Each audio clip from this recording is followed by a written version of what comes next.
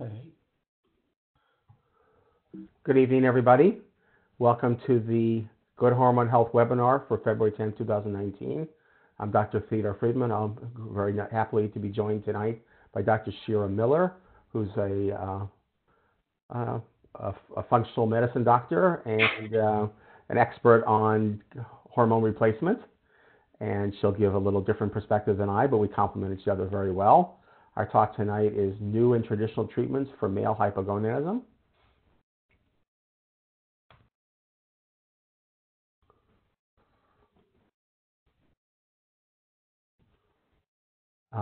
The outline of tonight's talk will be, we'll talk about causes of male hypogonadism, how to diagnose male hypogonadism, testosterone replacement. We'll talk about the hormones HCG and clomiphene or Clomid. We'll talk about supplements for male hypogonadism, and we'll talk about diets for male hypogonadism. We do expect to have time for questions at the end, so please stay with us and ask your questions when it's over. There are four major hormonal axes. From sort of the most preserved, the most important ones, the less important ones are the adrenal, the corticotroph axis with CRH going to ACTH going to cortisol. The thyroid axis, so the pituitary has the thyrotropes. The TRH is made in the hypothalamus, goes to the TSH in the pituitary to make T4 and T3. And the one we'll talk about today is the gonadotropic or the gonadal axis. GnRH is made in the hypothalamus. It goes to the pituitary to make LH and FSH. And it goes to the testes or the ovaries to make testosterone in the case of men and estrogen in the case of women. The growth hormone axis is very important. The cells that make growth hormone are called somatotrophs. It's regulated by GHRH from the hypothalamus, going to growth hormone in the pituitary to IGF-1 in the liver. Everybody please mute your phones. The IGF-1 is the active hormone. And then you have the posterior pituitary, which makes ABP and oxytocin, and we've given webinars on those hormones in the past as well. Tonight, we're going to concentrate on the gonadal axis. The order of the pituitary deficiencies, the most common one, the first one to be affected usually, is growth hormone. The second one is gonadotropins, the FSH and LH, so they can be quite easily affected if the pituitary is damaged. TSH is the next one, ACTH is the next one, prolactin is pretty well preserved. Posterior pituitary hormones are thought to also be pretty well preserved.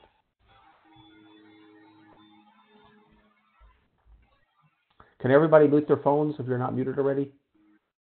Somebody has some background going on.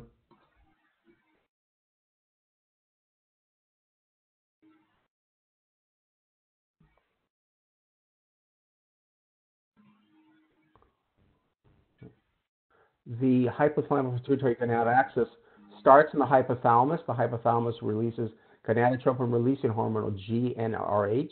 It goes to the pituitary, from the anterior pituitary, makes LH and FSH. These hormones go to the testes, that makes the Leydig cells, make testosterone. The Sertoli cells make sperm and this hormone called inhibin. There is a feedback from the testicular level that inhibits the testosterone inhibits both the LH, inhibin inhibits the FSH, and also testosterone inhibits at the hypothalamic level to inhibit the gonadotropin releasing hormone. Some of the symptoms of hypogonadism in men include erectile dysfunction, low libido, infertility, decreased muscle strength, poor endurance and stamina, fatigue, and depression. Some of the signs of hypogonadism include soft testes, maybe one of the earlier signs of gonadotropin deficiency. Small testes certainly be a case. And gynecomastia, which is called extra breast tissue, is also one of the signs of hypogonadism. We divide hypogonadism into three categories. Primary hypogonadism is a testicular cause. In this case, the LH and the FSH are high. This can be due to testicular surgery, testicular trauma, Klinefelter syndrome, where the male has an extra X chromosome, so it's XXY. This leads to low testosterone, high LH and FSH. Chemotherapy often affects the testes, and you get a high LH and FSH, low testosterone type of picture. Radiation therapy to the testes for somebody that, for example, has testicular cancer can give you the high LH and FSH and low testosterone. And orchitis or mumps is a cause of it as well. The causes of secondary hypogonadism are hypothalamic and pituitary causes. This will give you a low LH and FSH. One of the most common conditions is called Kalman syndrome. This is a syndrome that includes low LH and FSH. The pituitary doesn't migrate properly. The patients cannot smell. They have anosmia, and this is a genetic condition found in men. You can have a pituitary tumor. You can have pituitary surgery or radiation to the pituitary. High prolactin, due to feedback reasons, gives low LH and FSH and low testosterone. And you can have hypothalamic diseases such as sarcoidosis or hemochromatosis that affect the hypothalamus and give you low LH and FSH, which gives you low testosterone. And so anywhere along the hypothalamic pituitary stalk, pituitary axis can give you a defect. You can have stalk lesions, hypothalamic lesions, and pituitary lesions. And about 10 years ago, we published an article showing that 25% of males with what used to be called incidentalomas or pituitary microadenomas, they had secondary hypogonadism. So 1/4 of the people with these small tumors that people thought were benign and weren't doing anything did lead to low growth hormone in half the patients and low testosterone in 1/4 of the patients.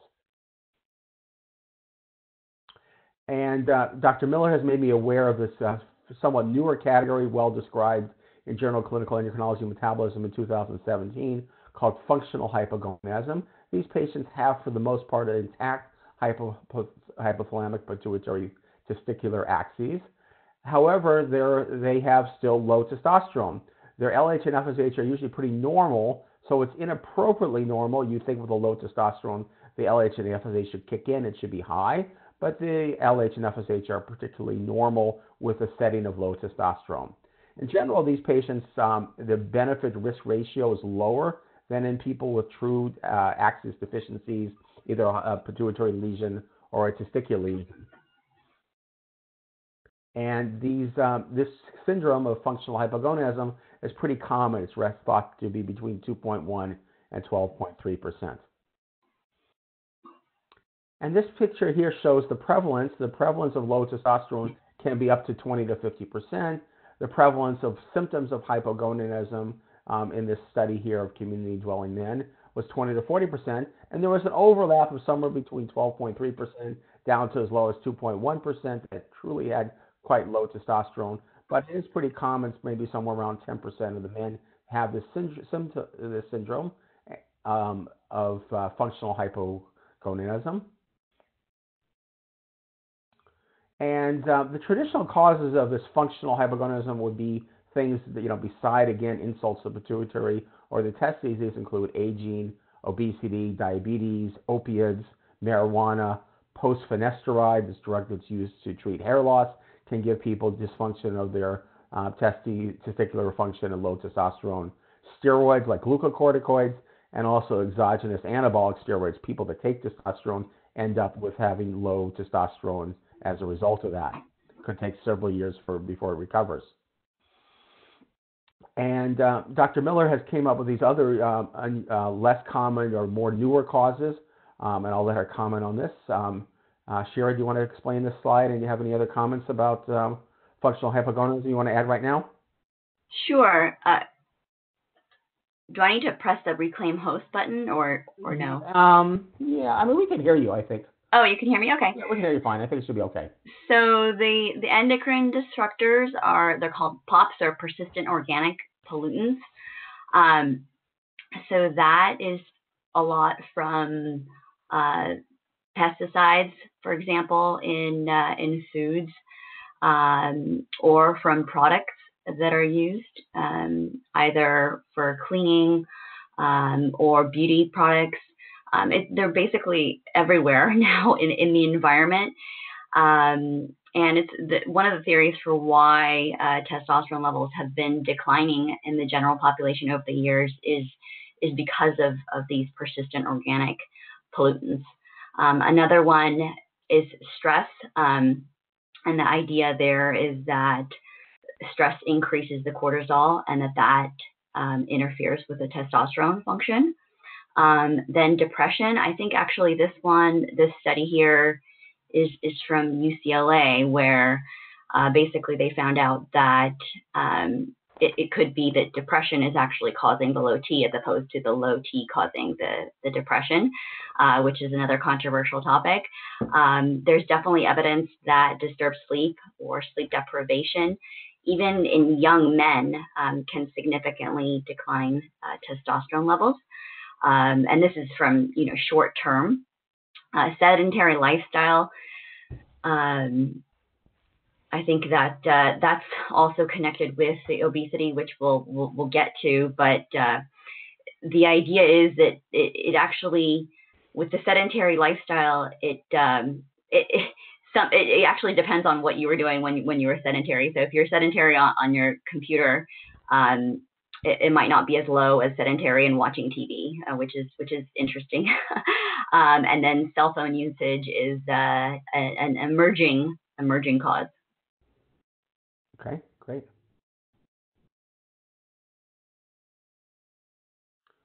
Now, testosterone has a circadian rhythm. This means that it varies throughout the day, and it's highest in the morning between 6 and 8 a.m. It declines in the afternoon, and it reaches its low around 6 p.m. at night. This is true in both men that are normals and men that have elderly men, for example, that have lower testosterone. So it's very important to get your blood draw for testosterone in the morning around 8 in the morning when it's normally high. If you get it low in the afternoon, it's supposed to be low, so you can't really tell if you're low or it's just low because it was drawn in the afternoon. Or it would be falsely low if it was done at a different time. So it's crucial to get your blood drawn around 8 in the morning. Maybe up till 9, I would say, but no later than 9. Now, there's also a very important concept to introduce. It's called the sex hormone binding globulin, or SHBG. This binds to testosterone, and it causes the testosterone that's unbound really doesn't do anything. Only the free testosterone form is active. So SHBG is low in obesity and diabetes or prediabetes. So if SHBG is low, the total testosterone looks low, but the free testosterone is really normal.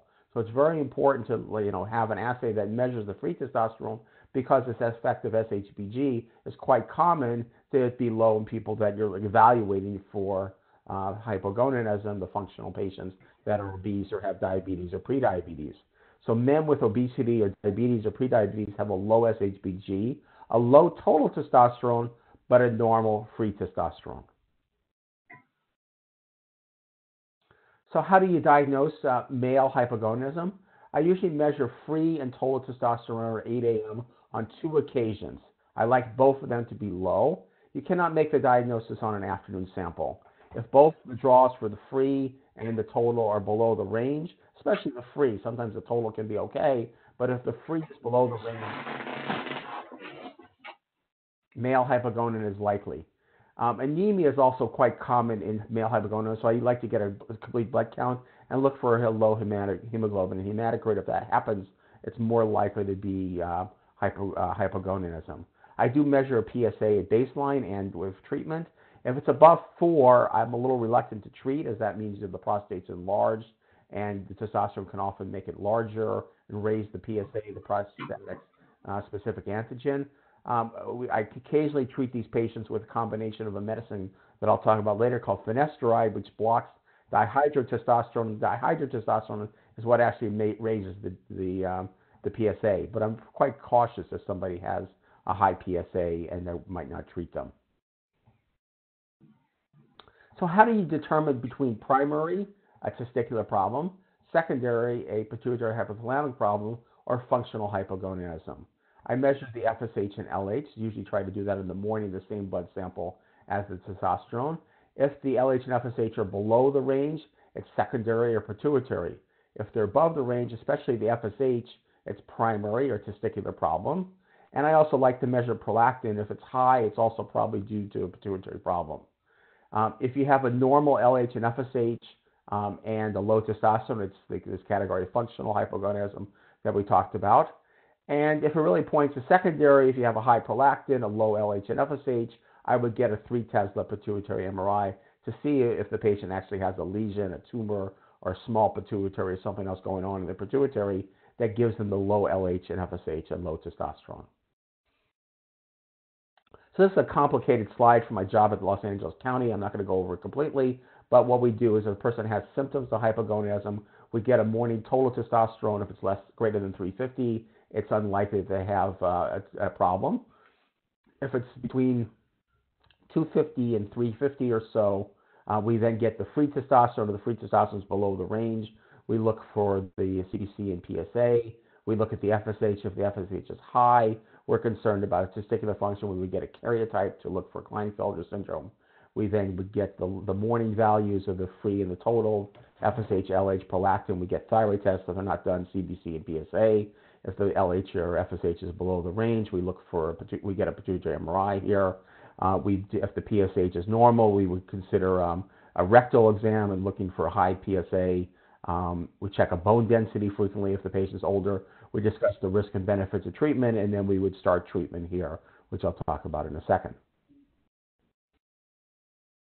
And this is another approach from this article in JCM about the functional hypogonadism. If you have a young person, leaner, no comorbidities, specific symptoms, consistently low testosterone, it looks like it's true hypogonadism. You look at the HPA axis for pathology, and then you would start testosterone, especially if the patient does not want to have children. Right now, testosterone does inhibit sperm counts, so you might use other treatments if the patient wants to have children right now. If the patient wants to have children in the future, it's very reversible. You could start the testosterone and treat, and then stop it later. And then on the other hand, you have over here the patient that has more of the functional hypogonadism. They're older, they're obese, they have other comorbidities, their symptoms are less specific, their testosterone is sort of on the borderline side. And here you would try, and Dr. Miller will talk about this a little bit, treat the reversible causes, lifestyle changes, weight loss, optimize comorbidities, stop drugs such as opiates and glucocorticoids.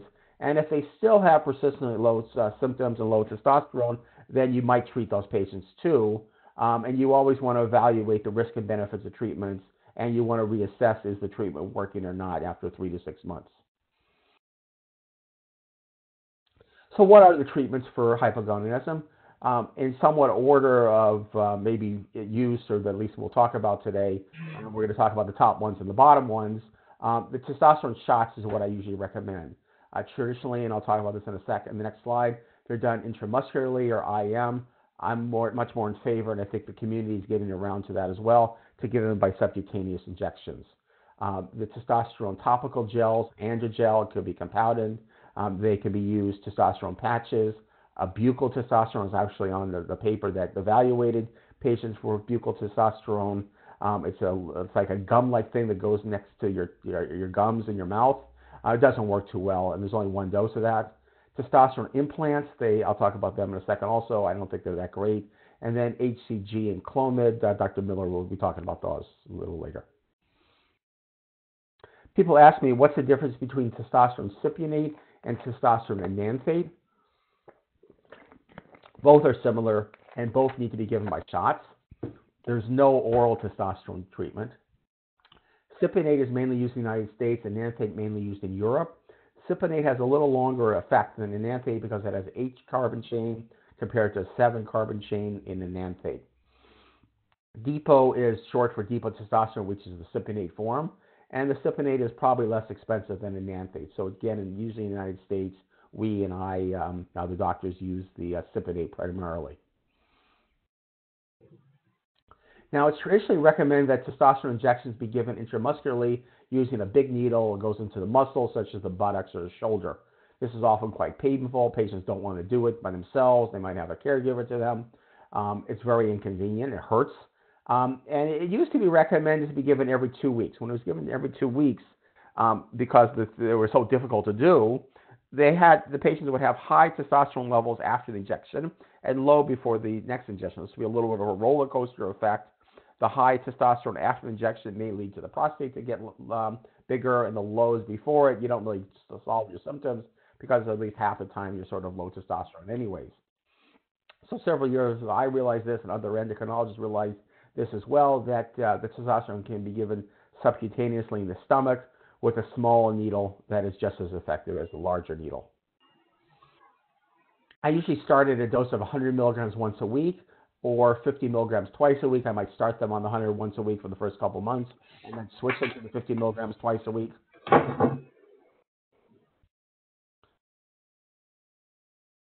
And I recommend the 100 milligram vial, 100 milligram per mil, 10 mil vial. Often the pharmacy, for some reason, they have it hard to get this 100 milligram per mil vial. They substitute the smaller 2 mil, 200 milligram per mil vial. This is hard to use. It's a little harder to dose, and it doesn't last as long as the 10 mil vial can be done. But I prefer people to get the 10 mil vial, and I try to get them to tell their pharmacies to order it as I wrote for it. With the subcutaneous testosterone, I usually recommend 2 syringes or 1 syringe with an interchangeable needle. What you use for the injection is this one here in the center of the screen. It's a 25 gauge, 5/8 inch syringe needle, and it's used to inject the testosterone in the stomach. I then get a larger 21 gauge, 1 inch needle, and you can get that with just the needle itself, like over here, or you can get this syringe. And then you take off the little one over here and put this bigger one on. Use the bigger one for drawing up the testosterone and the little one for the injections. And it's very important to have the needles that come off and can be replaced easily. And it's very interesting. There's the subcutaneous testosterone is now commercially available. The FDA approved this use of an auto-injectable. Means you just it makes it easy, very easy to inject. You don't have to draw it up. It's called Xiosted, and it is, first of all, it's testosterone enanthate. It's not cypionate. It's once a week self-administration using a disposable auto-injectable. It comes in 50, 75, and 100 milligrams. It just got approved. I'm not sure how readily available it is now. The one that's 50 milligrams comes as a 0.5 mils. It's around a $504 for a 1 month supply of 2 mils. So it's quite expensive. So I figure you just give the testosterone, the 100 mil vials, which are very inexpensive, give them the right needles and syringes, and they could do the same thing as this that's commercially available that did get FDA approval. So I think this is really showing the rest of the world is catching up with this idea about subcutaneous testosterone. And I'm going to show this video of myself and a patient about subcutaneous testosterone.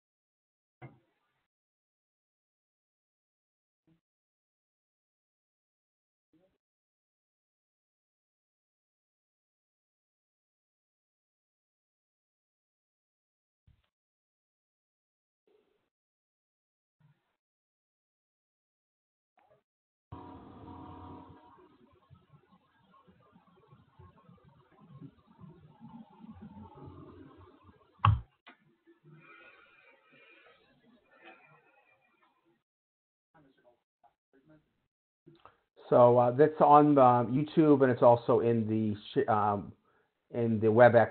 I'm sorry, the Dropbox that has the same as the slides here. So the other alternatives include testosterone patches and gels. Patches and gels usually do not achieve high enough levels, especially in obese men. They might be okay for an older person who just wants their testosterone a little bit higher, but in general, a younger person often needs the higher levels achieved by injections. With gels, you need to make sure not to contaminate women or children. There is, as I mentioned, this buccal treatment. It's very inconvenient. It only comes in one dose. It's hard to have this thing in your mouth. It doesn't really work too well. Patches usually give a lot of skin irritation. Most people don't seem to like them that much either. Testosterone implants suffer from sort of like the same thing as every 2-week testosterone. You get high levels after the implants, low levels before the next implant. If an elderly person doesn't really care that much about the levels, it might be okay. But I think in general, this is not to be recommended. And once I put somebody on testosterone, I usually measure a morning again around 8 a.m. free and total testosterone about 6 weeks after starting their testosterone replacement. I try to measure it sort of midway between the shots. So, for example, if you're on a weekly shot, about 3 to 4 days after the shot, so you take your shot on Sunday, you would get the blood test on a Wednesday. And if you're taking the twice-a-week shot, you would get it about 2 days after the shot. So you take your shot on a Monday and Thursday, you would get your blood draw on a Wednesday, for example. I usually aim for the free testosterone in the upper normal range. I like to make sure the hematocrit is less than 51%. If it's above that, we'll talk about what to do next. And I want to make sure the PSA is not rising and is below 4. So to get into this issue about dihydrotestosterone and estradiol and how you treat them, I have a different picture of the axis. And it's important thing is to look over here. Testosterone gets converted to both dihydrotestosterone and estradiol. Both of these, if they go too high, are detrimental. So there's tricks we use to try to keep them low. So testosterone gets converted to dihydrotestosterone, which if high can lead to prostate growth and hair loss. So I try to keep the DHT in a normal range, less than 70. And if it's high, you can add finasteride. Finasteride comes in the 1 milligram pill, which is used for hair loss, and the less expensive 5 milligram pill, which is used for prostate problems. So I use the 5 milligram pill. And I usually have the patient take a half a pill of that 2 or 3 times a week. That usually works with just a very small amount. And then you look at the DHT levels after next time you're getting the blood draw for the testosterone to see if that's gone down. Another medicine I use commonly is called a Arimidex or anastrozole. Testosterone gets converted to estradiol. High estradiol leads to breast enlargement and breast tenderness. And I usually measure the estradiol after starting the testosterone. If the estradiol is above 35, I would add a Arimidex, which blocks conversion of testosterone to estradiol. The usual dose is the pills come in a milligram, and I usually give a half a pill about twice a week or 3 times a week or so. And that's usually enough also. So you really very low doses of these medicines. It gets the estradiol down, the breast tenderness often resolves. The breast enlargement will usually take longer to resolve. Some people have long-standing gynecomastia that need surgery, but the patients that have the testosterone and a little bit of breast enlargement and tenderness from being on testosterone, usually adding the Arimidex helps with that. Patients on testosterone can also get a high hematocrit, and this is not good. If it's left high, it leads to blood clots and strokes. A hematocrit above 51% is concerning. The best remedy for this is the patient to donate blood to Red Cross, and there really are no restrictions on blood donations with one exception, which I think is unfortunate. Hopefully the law will change, but men who have sex with men, if the patient is on testosterone, they cannot donate blood. But otherwise, as long as you're are not in this MSM category, you can donate blood. The donating blood will lower your hematocrit. It's good for the society, and it's good for your health. Testosterone is made by the testes. So when you take testosterone, due to the feedback, it leads to lower testosterone coming out of your own testes, and your testes shrink. And some people are bothered by this. Some people aren't bothered by this. If you are bothered by this, there's a remedy for all this also, and it's called HCG, or human chorionic gonadotropin. It's similar to the pituitary hormone LH, and it could stimulate the testes, and it could use in combination with testosterone replacement. The bottle comes as 10,000 units per 10 mLs. I usually dose somewhere between 500 and 1,000 units 3 times a week to try to reverse this testicular shrinkage.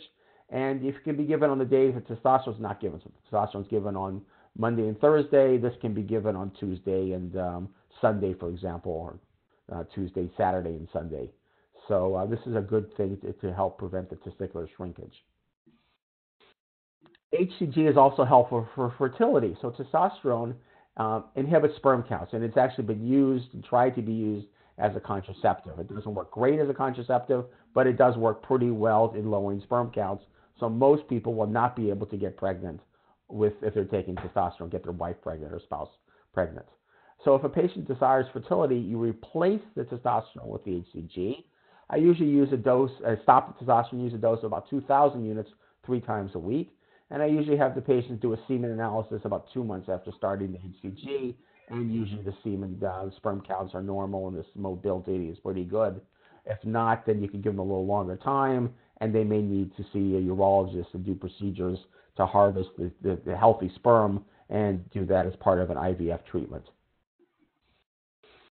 Okay, I'm going to pass this over to Dr. Miller now, who's going to talk about lifestyle changes and supplements for functional hypogonadism.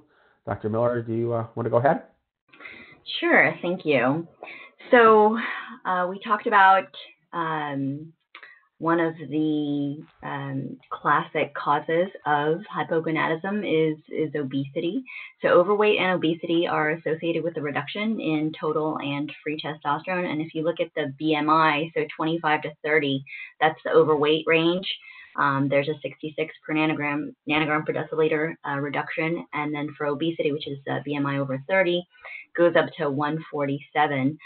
And so conversely, weight loss can actually increase testosterone. And this is probably, the most important, one of the most important slides here is because, for the population in general, in overweight men and in obese men, weight loss does significantly help increase testosterone levels.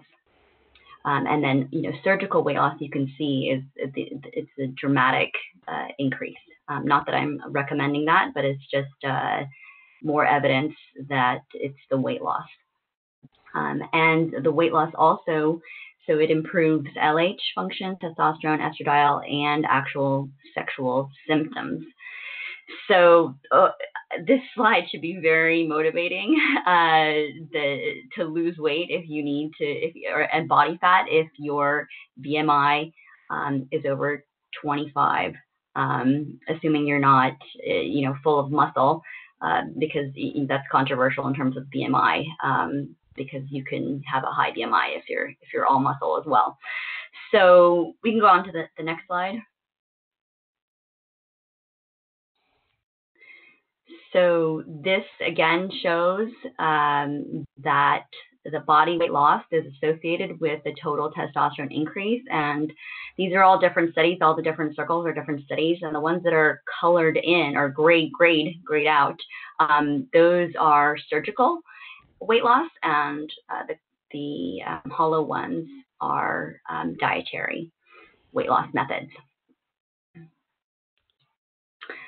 Okay, so we talked about weight loss, fat loss. I think I said it 3 times now. It's really, really important. Now, in terms of nutrition, you need to avoid a low-fat diet, and especially cholesterol is needed to make testosterone. And there's different studies, some that indicate that it's more animal fat that's important, but there's also studies that show that olive oil can increase testosterone.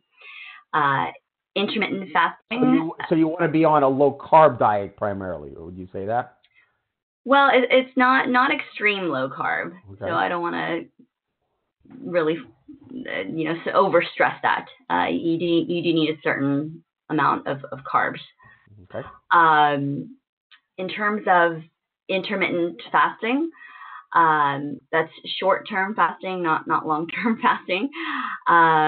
Exercise, there's weights, resistance training, high-intensity interval training can all help. Sexual activity, competition, the studies there are not good enough for me to put a reference, basically, but it is theorized. Sweating and detoxification, the theory here is that the persistent organic pollutants are basically interfering with testosterone production by interfering with the hypothalamic pituitary testicular axis, and sweating can help get rid of the persistent organic pollutants in the fat, basically. Avoiding scrotal temperatures, that we've known that for a long time. And so you see the cell phones there, there's the question of if it's heat or if it's actually the frequency. But definitely, laptops, hot tubs, the heat, we know definitely decreases testicular function, at least in terms of sperm. And there is evidence that it decreases testosterone as well. And with the cell phones, I had another study over there initially. There's a difference between just using a cell phone and having a cell phone anywhere near your groin area, basically a cell phone in the pocket type of activity was different. The other thing is ultraviolet light, red light therapy. There's some studies on that, and then sleep, of course. And a lot of this, it's like the cause is the cure type of philosophy here. So we said, sleep deprivation can lower testosterone, sleep can increase testosterone. And then there's different types of drugs, marijuana, opioids, and glucocorticoids. Stopping any kind of drug that you don't need that can affect testosterone is a good idea. In terms of supplements, vitamin D supplementation, manganese, selenium, zinc, magnesium, there's all studies there. There are some herbal supplements that can improve testosterone levels, like ashwagandha, ginger extract, pomegranate juice, garlic. There's the horny goat weed. For people who are actually, suffering and are in the low testosterone range and obviously symptomatic because they're coming to see me, or maybe not, maybe I find it incidentally. I usually don't reach for the herbal treatments initially. I try to do a very comprehensive evaluation and figure out what's going on. Just because there is the possibility, obviously, of an actual organic, primary cause of the hypogonadism, something wrong with the testes or something wrong with the pituitary. And so I prefer to kind of rule those out. And then if there is an actual problem, then I usually, of course, I do general supplementation, but I usually go for the sure thing, which in my world is the clomiphene, which we'll get to. Let's see, where's my row here? Okay, so clomiphene citrate is a selective estrogen receptor modulator, which basically means that it interferes with estrogen, the negative feedback of estrogen on the hypothalamic pituitary function. So it's been used for fertility in men since the 1960s, but it's currently off-label because it was FDA approved in 1976 for women. What's called N-clomiphene citrate is seeking FDA approval for men, and it's basically very similar to clomiphene citrate, but they can get a patent on it because it's a little bit different. Okay, so David here is going to help us out. So if you look at the hypothalamic pituitary testicular function here, the red arrows show what happens with testosterone in terms of the negative feedback. So testosterone converts into estrogen, and that acts on the hypothalamus and the pituitary.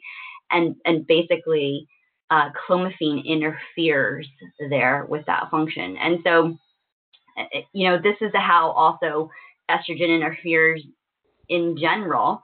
And that's one of the theories why, again, going back to obesity and persistent organic pollutants, xenoestrogens, anything that is estrogen-like can cause the same problem of negative feedback on the hypothalamic pituitary testicular axis. Okay, so for clomiphene citrate, there's long-term safety and efficacy. As I mentioned, it's been used since the 1960s. There are studies that showed improvement in the ADAM scores, which are basically the clinical symptoms, as well as bone density, muscle mass, improvement in blood glucose, insulin sensitivity. In terms of long-term, right, that's a relative term, and the last study that came out was in 2012, and that showed safety for 3 years. So we have 7 more years now, and I'm wondering if they're going to publish that. But there needs to be, I think, definitely more studies on the long-term safety. Possible side effects, so visual disturbances, breast enlargement, headaches, dizziness, exacerbation of psychiatric illness. This is mostly for people who are on some kind of psychiatric medication, and so that could trigger that. And then increase in PSA and estradiol. And just, what I want to say about this is the only one that I see, I don't see, I see 2 of these. So the main one I see is the visual disturbances, and I think in literature it's described as being rare, maybe 1%. I would say that I see it 10%. And when that happens, I need to switch the patient to HCG, and these visual disturbances can be quite subtle. So before I put a patient on clomiphene, or in the very beginning, I do ask them to go to have an eye exam, and which is, it's really just kind of to make sure, because really it's not anything that is an objective finding. It's really a subjective finding that the patient, they feel something unusual in their vision, and it's completely reversible once the clomiphene is stopped. And then increase in, yes. Do you mean like blurry vision, or it can be, it can be blurry, but it's usually maybe like it's like a visual, some kind of abnormal visual sensation, or maybe there's something in there, they feel like they see something in their visual field. So it's kind of hard to describe. Okay. And okay, so again, I talked about the comprehensive baseline evaluation. That means a complete history, physical, comprehensive blood work, making sure there's nothing else going on, growth hormone deficiency, thyroid deficiency, different vitamin deficiencies that can interfere, like vitamin D deficiency that we spoke about earlier.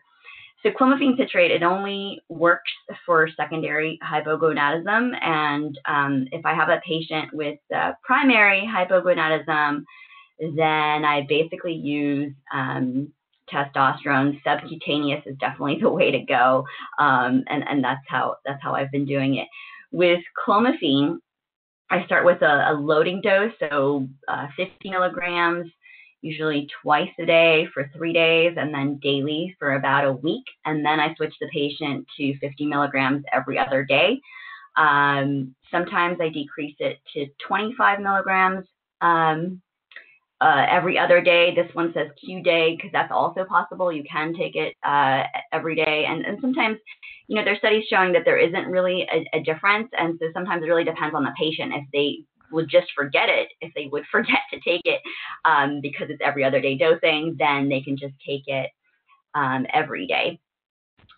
Cycling is when you take it for, let's say, 3 weeks and then stop it for 5 days or so. There's some evidence that can help. I usually don't do that type of cycling. Sometimes the main cycling that I do, it's not exactly cycling, but I basically test a wean. So I basically, initially when a patient comes in, they're really suffering, and I would say that even if the level is 400, which is not even according to the guidelines, right? You have to be like 350, less than 350. So even a man with a level of 400, you can see why I wouldn't want to put them on testosterone. but I do want to improve their testosterone levels, and so they're coming in and they're depressed and they don't have motivation, and it's kind of hard for them to do anything. And so clomiphene is really good to help them feel better for a while, and then once we kind of fix everything and they are more motivated to make the changes, then we can try to, assuming that there isn't any other organic cause, then we can try to wean off of it and see what happens. And so I do that, especially with younger men. You know, I try as much as I can to kind of do a follow-up testing so that they don't necessarily have to be on it for a long period of time. Or for the rest of their life, I should say. But there is also selection bias in terms of the patients that come to me. So if they have to continue it, then that's just the way it goes. I do the follow-up in terms of estradiol and PSA, CBC, dihydrotestosterone as well. And then, as I mentioned, the visual changes. The really good thing about clomiphene citrate is that I never get an increase in hematocrit. I don't get to those levels at all. So not to say that I don't recommend donating blood, because that's good for other reasons in terms of decreasing the ferritin. However, I think that that's a really good benefit to using clomiphene citrate as opposed to testosterone. And also with the PSA, usually it's if there's an underlying issue, is when I see a PSA increase. And usually that involves a workup, and I don't necessarily stop the clomiphene, but the patient does have to go to a urologist and get an MRI, and we do different things to try to lower the PSA, which is sometimes can be a matter of just figuring out what's causing the infection if it's not a malignancy. Next slide.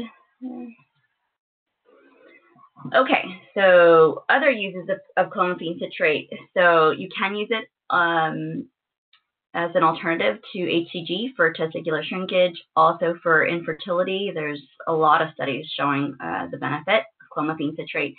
And then when you're transitioning from testosterone to HCG, you can also use clomiphene citrate to avoid the heavy crash that can happen. And sometimes I have to use HCG to get a patient off of testosterone to help, even though I know that ultimately, or I hope that ultimately, they're going to be fine just with the clomiphene citrate. If they're coming off of testosterone, I do give them HCG for that transition, because that can be it can be pretty brutal to just switch from testosterone to clomiphene. And then other uses of HCG are for clomiphene side effects. That's the main one. That's the main reason I use HCG in my practice, is for, as I told you, I have maybe 10% that have the visual symptoms, and so I do have to use something else, and it's HCG is the go-to for that. Great. Okay.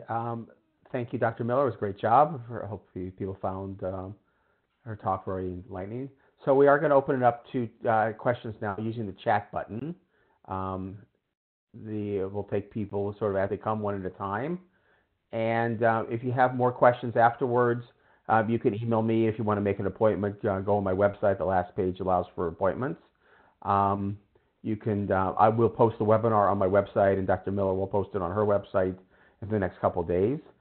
You can contact Dr. Miller at her website. Dr. Miller, you're not accepting new patients right now? Or you might be? Yeah, I might be. I usually can take, if it's a patient or two most months. So. Okay. Great. And Dr. Miller's office is in Orange Newport Beach. Newport Beach. Okay. So please go ahead and ask questions on the chat button. We'll open it up to everybody now.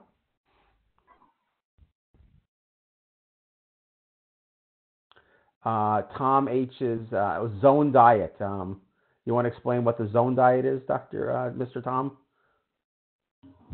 The Barry Sears diet? Correct. Hi, everyone. I don't know it that well. I understand it sort of approaches Atkins, but it has some carbohydrate. I understand that, like myself, Dr. Sears has some heart challenges. Right. I tried to read some of his stuff, and honestly, it got a little heavy for me. Right. So my thought again on diets, I'm in favor of a fairly low carbohydrate, high vegetable diet, which I think is what Dr. Sears advocates. I do not advocate a really high fat or a low fat. I guess a moderate fat diet with a lot of things like olive oil and avocados would be reasonable.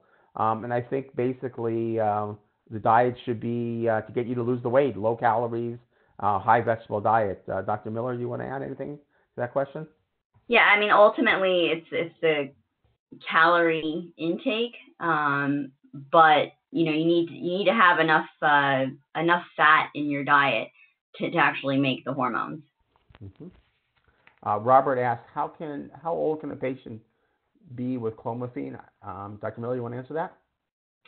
Yeah, so that's actually a really great question, because when I first found out about clomiphene, I didn't I didn't think that it worked at all in men that were like over 30.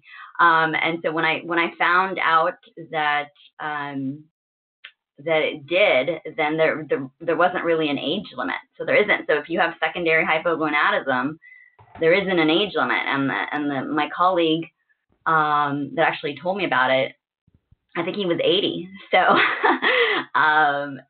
that's how I found out about it, just from a colleague who was taking it. So I think there's two issues. One is testosterone does decline with age, so I wouldn't expect a testosterone to be 800 in somebody who's 80 years old. So you have to sort of take that into account. On the other hand, elderly people suffer a lot from muscle weakness, loss of muscle mass, and they're the ones that might benefit the most from a medicine like clomiphene. There's a sort of a big debate about giving testosterone to elderly men. I think as a patient with a low testosterone and symptoms, I think it would be appropriate to give somebody clomiphene. Yeah, I mean, the other issue though is with I would say older men or elderly, is that there can become what's called basically primary and secondary. It's mixed. It's not just secondary. So it's not necessarily that it's going to work, but it's definitely worth checking the FSH and the LH. That's why you always have to check the FSH and the LH. Yeah. Peter asks, I am a 6-year-old male diagnosed with low thyroid. I'm taking Armour Thyroid 45 milligrams. Since starting, I noticed my free T is out of range. It was recommended I keep taking it's out of the range low. Sorry, out of the range low. Recommend I keep taking the thyroid, but I have most of my symptoms. My total T is about 430. So again, I would recommend mostly looking at the free T. Make sure it's in the morning. Make sure it's low twice. And I think if it's low, you should go on testosterone. And I think you would benefit from that. Janet asked if somebody has low sperm motility, it is likely that testosterone is low. So people with Klinefelter syndrome can have basically no sperm or very little sperm. And your testosterone is often low, but often not that low. So this might be a hint that somebody has, a sperm problem, has low testosterone. There's a lot of causes for low sperm motility that are not testosterone mediated. So, when I was a patient, a fellow at the NIH, we had this guy who worked like a pizza oven, and he had low testosterone. So they're low sperm count, excuse me. So there are causes. I think it's important to evaluate both the testosterone levels and the sperm counts and motility, especially if the person is interested in fertility. Liz asked, my husband switched from androgel no longer covered by insurance to compounded T and seems more depressed. Could the compounded T be responsible? Maybe it's not as strong. Yeah, so I think it's very important to check his levels, especially check the free testosterone levels. The compounded may or may not be as formulated as well as the androgel. And it's important to follow the levels on that to make sure that they're sort of at least in the mid-range, if not the upper range. Shira, if you want to chime in on any of these, you can, but I think these are sort of more a little bit of endocrine questions. So, I'll keep on answering, but go ahead. Arthur asks, what can be done for older men with normal T but low free testosterone because of SHBG high? So SHBG varies widely. In general, high is good. Low SHBG is more associated with obesity and diabetes and insulin resistance. So if somebody has a high SHBG and also assuming their thyroid tests are normal, then and they have low testosterone, I would say you could treat them with the testosterone. There is not that much you can do to lower the SHBG unless you want to particularly. Boron lowers it, some. There's some other supplements, but I think that if the testosterone is low, you can go on testosterone. Bobby says, Dr. Miller said clomid was inexpensive. How much should I pay for a 25 milligram pill?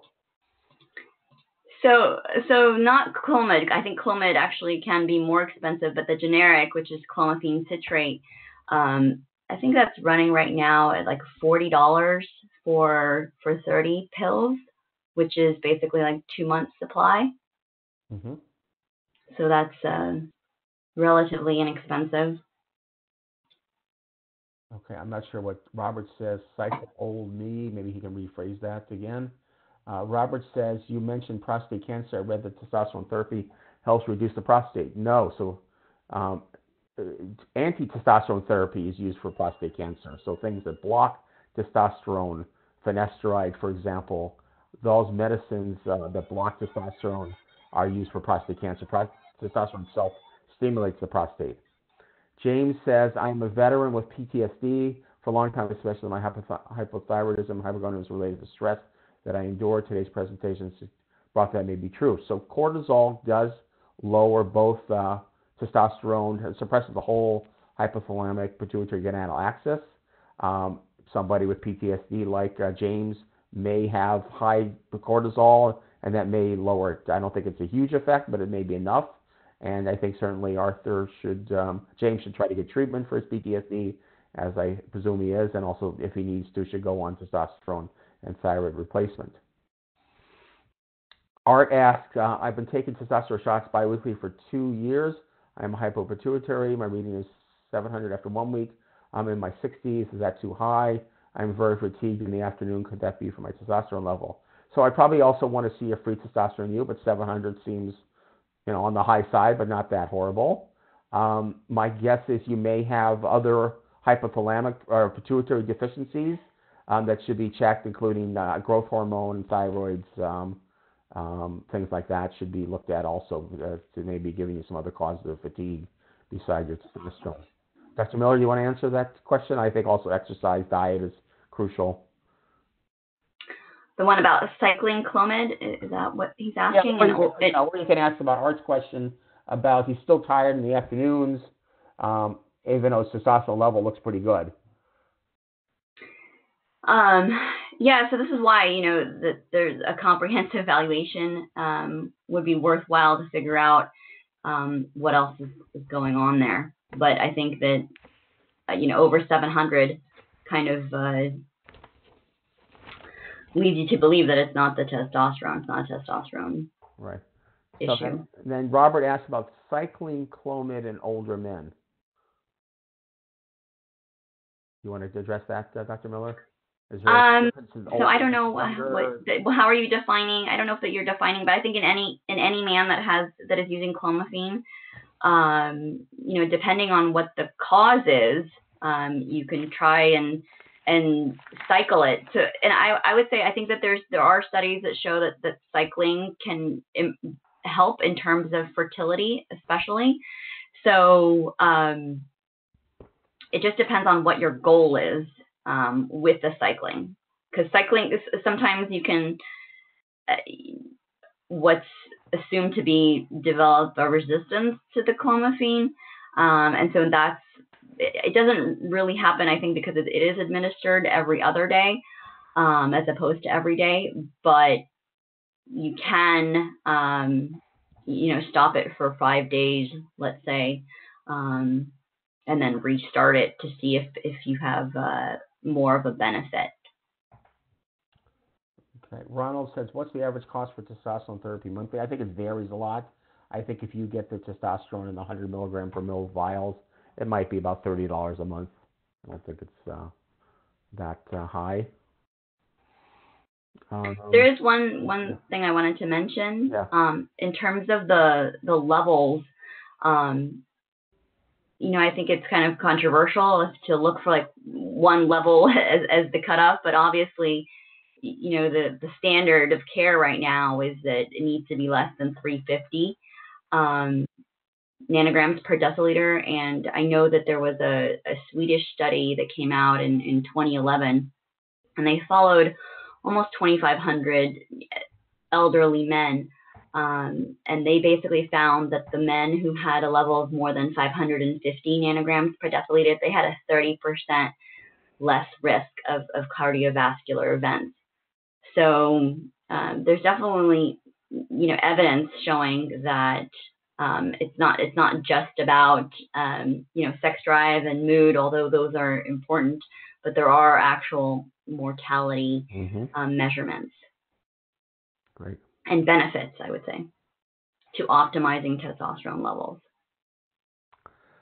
Janet asks, I'm confused about the recommendations to the Barry Sears diet. Are there high protein diets, low carb diets for weight loss? I am primarily vegetarian and eat unrefined carbs. My weight and BMI are normal.